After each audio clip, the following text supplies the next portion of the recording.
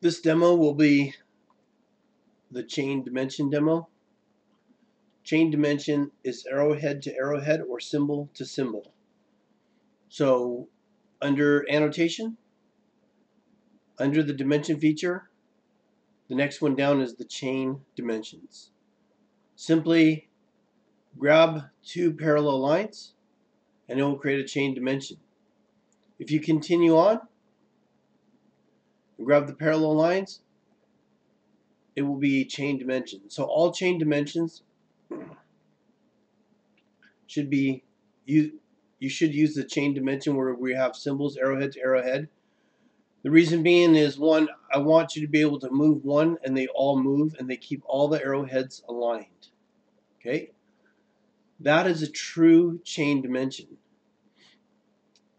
If you do a dimension like this, and those are supposed to be lined up, and you misalign that, that's just called a mess. Alright, so there's only two styles of dimensioning, stack and chain dimension.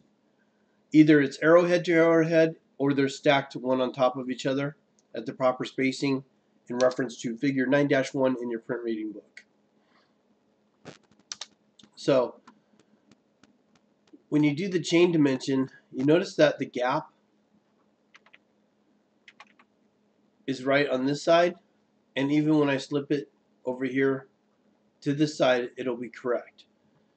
If you use a regular dimension, the gap is correct on this end, here, and here.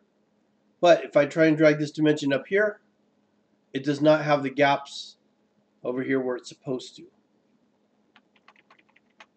So that would be an incorrect way. Again, if you're using the chain dimension, it's just going to automatically know to do that correctly. So chain dimension, again, arrowhead to arrowhead. Make sure that you see this arrow sticking out like that. We don't want that. We're going to hit that arrow. Click off your no man's land. All right, unless this spacing is less than a ½ inch, the dimension should be on the inside. The bottom line is the dimension line should be visible. I should be able to grab a dimension line and move it. If this is text is so tight, or this distance from here to here is so small and I can't see the dimension line and you can't see the dimension line to grab it, you need to pull it out, slide it down, and you must put a horizontal shoulder on it. As it stands right now, this is an ISO standard to leave this dimension like this. So now we're learning ISO and ANSI standards. This is an ISO standard. You click on this, right click, and go to Properties. Find dimension line.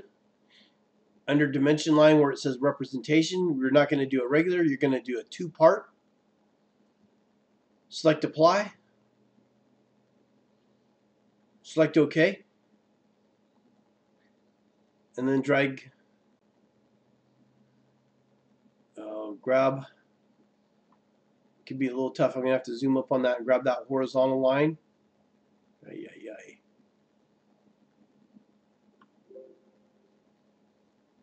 I'm trying to get just that horizontal line so I can move it down.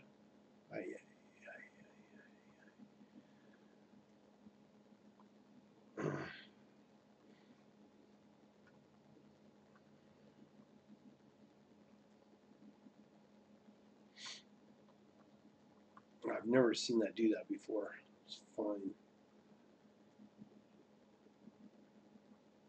I'm trying to grab that horizontal line. It won't let me move it down for some reason.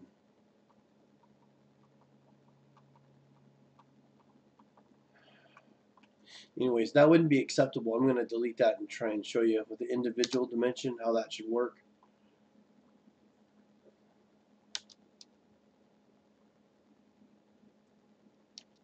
And you have to delete these one at a time. Okay, so a regular dimension, it's like this line.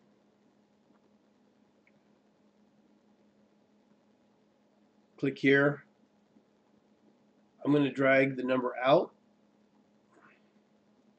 Right click and go to properties. Use two-part.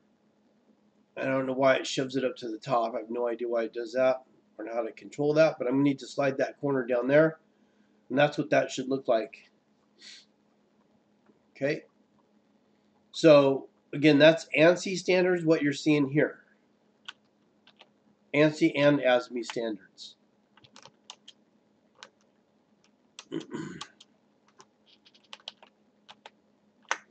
Leaving your dimension like that is the ISO standard. Select this and hit delete. Again, chain dimension. If I grab the first one and the last one and use the same techniques I did on the stack dimension, that'll be fine. Just make sure you're actually grabbing the lines. So one of the problems is sometimes that dimension's in the way when you use that same technique. But the bottom line is these are called symbols.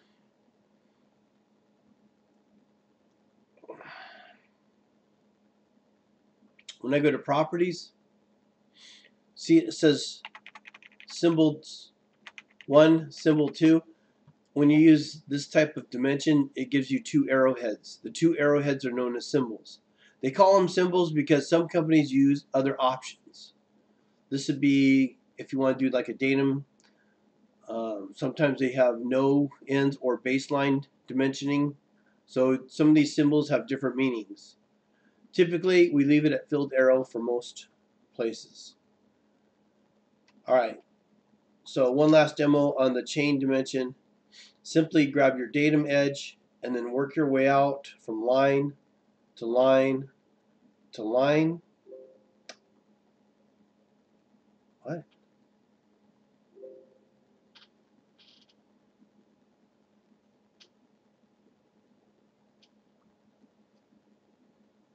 That's weird. Whoops. I'm going to try that again under chain dimension. I'm going to grab these lines here. Okay, I'm going to click that location. I'm going to go to view, set my grid.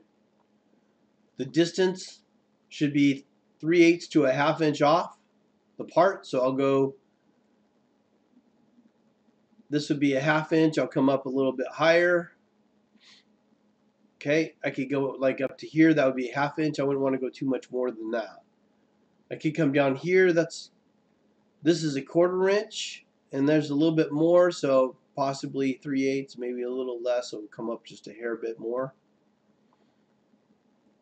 Now you can't do the same thing here because if I go a 1/2 inch, or if I go 3/8, I might be too tight. See that decimal is too tight to the part. You really want that decimal at least 3/8 of an inch away. So I can click over here. When I turn the grid off,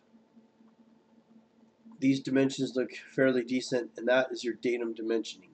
Don't forget to finish by highlighting the profile, right-clicking on the constraint and go to Properties, and change your Value tab to numDink.